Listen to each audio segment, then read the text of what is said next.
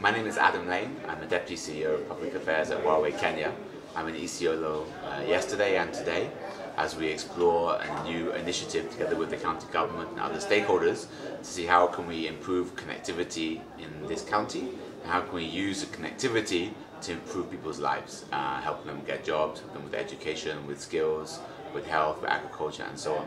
We've seen that the county government has already made great progress, especially in the area around digital technologies in health. We want to try and improve on that.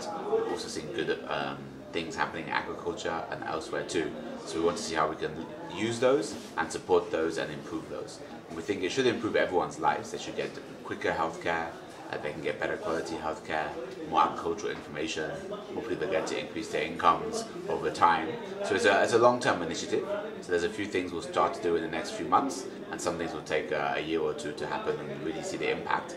But we're optimistic that with this coordination, with the strong leadership of the government and bringing all these partners together, from those in Isiolo and other partners in Nairobi who want to work in Isiolo, we can really use digital technology to improve the lives of those in Isiolo and make this a standout county in the whole country, actually, that others who want to come and learn from and replicate for their own digital solutions. So we've decided Isiolo would be a great place to start this initiative, partly due to the leadership of the county government and their support and commitment and willingness for us to work here.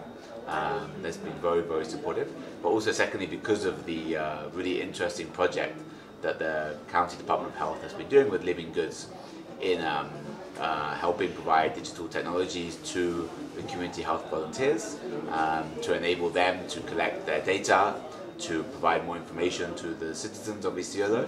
And that's, I think, very interesting. Now there's 700 or more of these community health volunteers across the county with smartphones, with apps, with basic skills on how to use them, and that's a really good starting point that we can build on and enhance to do more in health and do more actually beyond health as well.